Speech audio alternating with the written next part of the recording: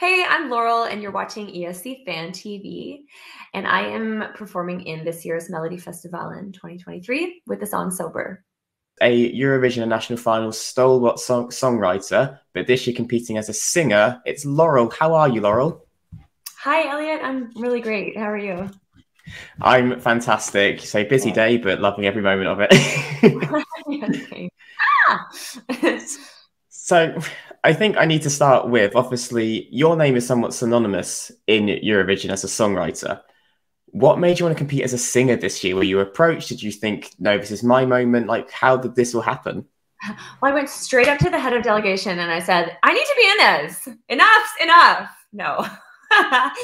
No, I've been watching and observing my artist career kind of unfold on this really crazy journey over the last couple years, and then yeah, I was there were some conversations around Melodifestivalen, so I could kind of see the train coming, and then eventually I was approached. I was asked if I would consider, being a part of the show as a performer, and I've really been on this intuitive journey of saying yes, and not yes to everything, but yes to the things that I really feel are right for me. And so I did a lot of thinking and talking to people that I trust about, my why for doing this. And I said yes. Yeah, I'm really excited to be a part of it. It's a huge honor as a Canadian. It's just totally wild. So yeah. Well, it wouldn't be the first time a Canadian's performed at Eurovision. It wouldn't be the first time if anything's going to happen, a Canadian's won at Eurovision. So who knows what can happen? Anything can happen, and I firmly believe that. So I'm certainly not discrediting my own journey on Melodifestivalen. But yeah, like I feel like I already won because I am so fortunate to be part of the show, and knowing how many Swedes would love to have this spot. I just really want to like do well by it, and really like honor that chance, to bring a good performance. Amazing. So, as I said, like you are synonymous with Eurovision and Melodifestivalen. This is your sixth consecutive year competing in some capacity. Obviously, you started with Linida and All the Feels. Amazing song, I must say. But this is also this year your eighth and ninth song competing with yourself and Mulia Sir. Just in a grand scheme as a songwriter, how does it feel that year after year, your work is constantly being appreciated and picked up by SVT and the Swedish public in general? I feel really lucky. I mean, any songwriter goes through a crazy. They just know that part of their job is going through this crazy journey of experiencing so many yeses and so many nos in their career. And so, while you learn to be emotionally detached from the outcome of a song, or whether it gets cut here or not, or whatever, it's always really exciting when you see your song have the chance, especially on the mellow stage, to be produced at such a high level, especially live. Like that's very unique. So that's really a wonderful thing, and I feel very fortunate to write with certain people who are, just extremely talented and that have a way of getting their songs noticed year after year. And so, speaking of that, so your song "Sober," you've done that alongside Anders Werfel, Angela Storn Johansson, and Thomas Steingard. Thomas Steingard is also someone you worked with before Eurovision. Also, these are names that also worked on the Starlings entry with you with Roller Coaster. So, how is it to work with them as well? Because obviously, Anders Werfel and all three of them are, say, very big names in Sweden, and also. Again, how is it like, say, to work with them and have this song go forward with this team, as it were? Because it's almost like the four of you or three of you now come almost as a package deal on the songwriters every year. It seems like. Yeah, so we've actually written like so many songs together that no one's heard, and I think one publisher heard some of those songs. We've just been really focused on being as weird as possible, which is funny when like some of our more mainstream songs get cut because this publisher has coined us non-generic. So that's kind of our little, that's our hashtag.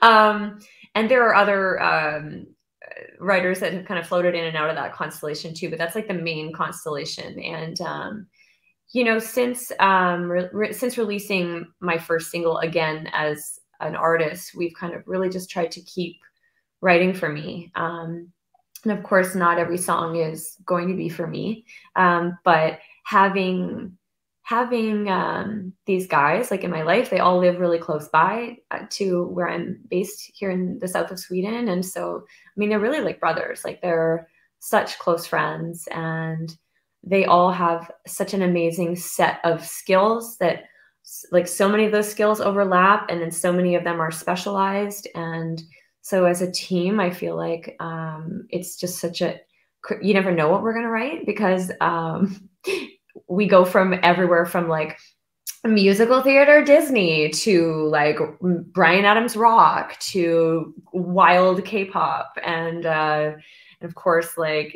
DJ, like, you know, Burning Man land. So like it's just really fun to work with this team and to have them so close by, like, and to just, I mean, I'm really in awe of their talent. So yeah. Well, that sounds like a very fun writing session in the afternoon. If anything and everything is possible, I'm just going to say that. It's mostly talking. I noticed that's all right. So it is a lot. Yeah. So obviously we haven't heard a single note of your song Sober yet, obviously, because we can't yet, not for a few more weeks. So from what you are allowed to tell us without getting a slap on the wrist from SVT, how would you describe Sober? What can we expect? Yeah, because I said, like, you're known as a songwriter, but this is now as just singer. What can we expect from you in a few weeks' time? Yeah. So Sober is very, very playful. It's very trippy, and it's very, very bratty. At least I feel bratty when I'm singing it. I think it's just like a lot of fun, you know, and it's like definitely the song I want to bring to Mello. It's definitely like, it's very me. And I think I'm kind of all of those things. And to be able to bring a song that's just like really my personality to the stage, I feel like just super open about it. Like this is an invitation for people to kind of step into my world and to, yeah, just experience what they're going to experience, and or maybe experience my experience of the song. And the song itself is about, it's called Sober. That's obviously a very like serious topic, sobriety. But I feel like it's been packaged in this really fun kind of story in a way where, you know, I'm getting ready for this big night out with my friends. And it's like essentially just a song about looking for a feeling that you could never find in a substance. And finding that in something or someone else instead. And so that's really like this it's a very fun conversation that is taking place in the song. And I like it a lot, because the more I think about the song, the more I think about how this is a song for the party kids, but it's also a song for people who have chosen sobriety that want their party song too. So this is really like I feel like this is at least I'm hoping that that's how it's received, because it's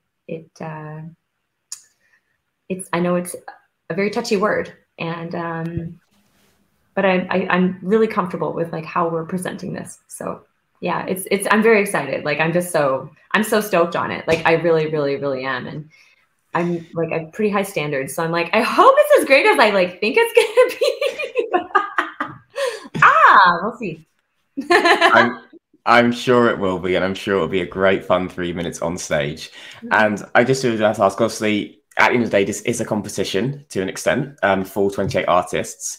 How competitive are you, and how far do you want to take the song in Melodifestivalen and if further Eurovision?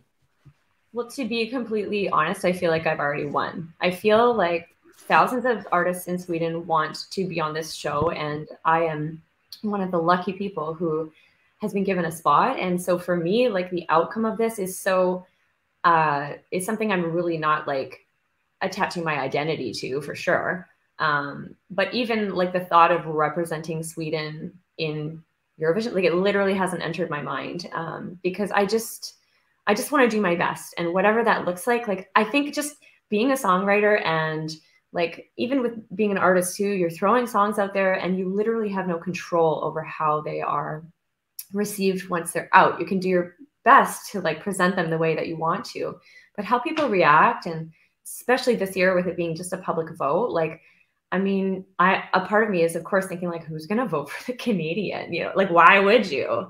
So of course I have like those types of thoughts or expectations. And then at the same time, I think, well, maybe it's different. Like, but at the end of the day, like, I just, you know, my expectation of the competition is to do my best, to better my best, and to cheer on my friends who are in the same round to like do their best, you know, and for us to just like leave that night super proud of what we threw down on the stage. And yeah, I just want to feel like we're all winners. Like, I literally really do. And maybe that's like a Canadian thing too. Like, everyone is awesome and everything is awesome. And I really do feel though that like that's my goal with this competition, is to just really, really like, I'm just pushing myself to just bring something great. And so I just really hope that I do.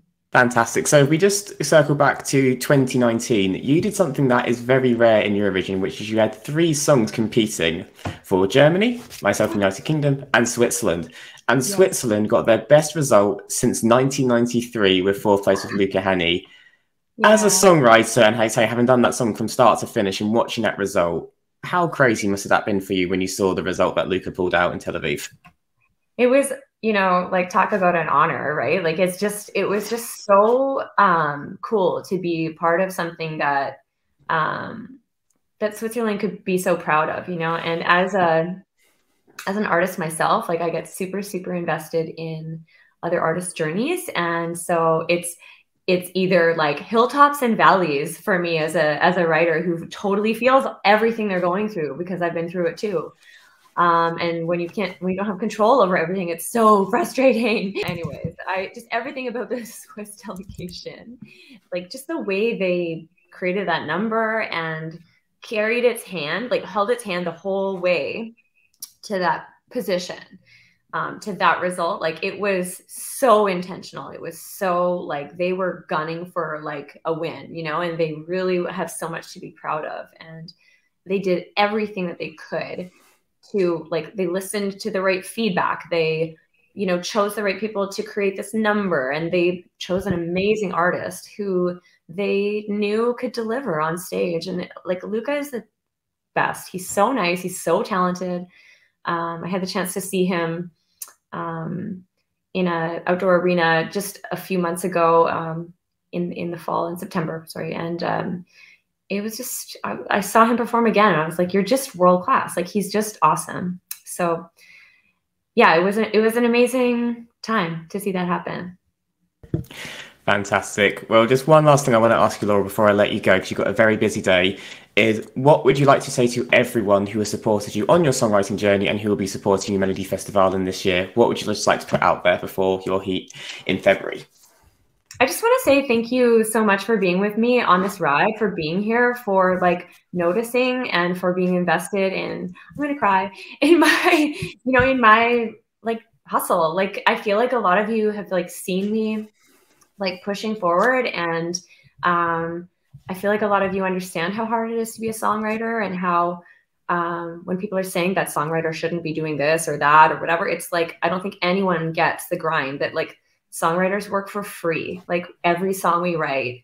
And so it's just so wonderful to have so many of you reaching out to me, wishing me luck, and being into like what I'm doing. Cause like, I'm bringing a very different flavor than, like, I feel like, of course, every artist thinks that, but I'm bringing a different flavor, or at least I'm like really trying to bring my authentic self. And so I'm just so thankful that you're like receiving me as an artist too, and like really vibing with me. Like, it's something that I just like want more of. I want to connect more with you, and I want to invite you into my world even more and share more with you. So this is a way that I get to, and it's just so fun for me. So thanks for being here.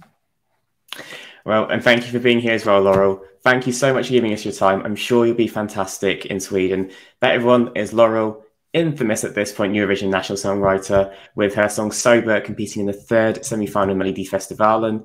Best of luck, Laurel. We will be championing you all the way to the final, and who knows, maybe Eurovision. You never know. Thank you.